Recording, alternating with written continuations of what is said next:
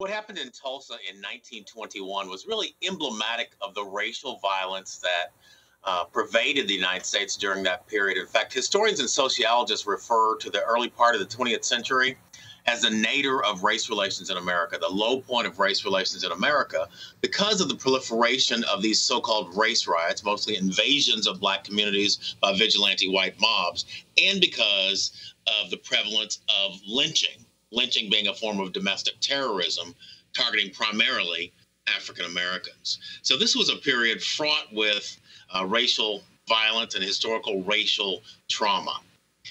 The event in Tulsa is the worst of the so-called race riots during this period in terms of its magnitude. The business community in the Greenwood district, the Black sector in Tulsa, was highly developed, a great concentration of service providers like doctors, lawyers, pharmacists, and dentists, but all manner of business enterprises, small businesses like movie theaters, dance halls, barber shops, restaurants, grocery stores, haberdasheries, shine shops, a real concentration of Black entrepreneurship and Black wealth in a 35 square block area in Tulsa, Oklahoma, separated from downtown Tulsa by the Frisco tracks. I wanted to go to Tulsa native Professor Olivia Hooker, a survivor of the Greenwood massacre, describing the attack on her community that took place when she was just 6 years old. She was 92 when she did this interview. I refuse to call it a riot because it was really, whites decided to burn down the homes of 10,000 people. So that was not a riot. It was planned desecration. And when the mobs came in, they had those pine, knots all lighted up, and they set things on fire.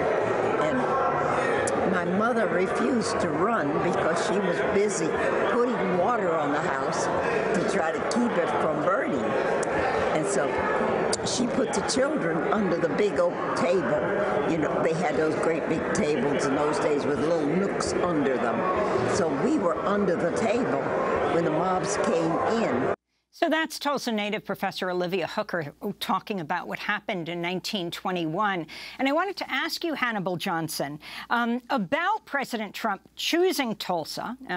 Now, of course, there's the surge, and we know that COVID-19 hits the African-American community much harder than the rest of the community in this country. There's a surge in Tulsa. Many of the leaders are asking for it not to be held there. Can you respond to this choice of location and the original date? Right. So the rally is troubling to a lot of people because of both the venue, Tulsa, and because of the timing. So we're in the midst of a COVID pandemic. We're in the midst of a surge here in Tulsa, bringing thousands of people together in a tight space where it's not possible to socially distance, where people don't have to wear masks. Those people are going to attend the rally, then they're going to spill out into the community writ large and pose substantial risk to all of us here. So that in and of itself is a problem. The other problem with timing is that even though the rally has now been moved to June 20th as opposed to June 19th, it's still Juneteenth weekend.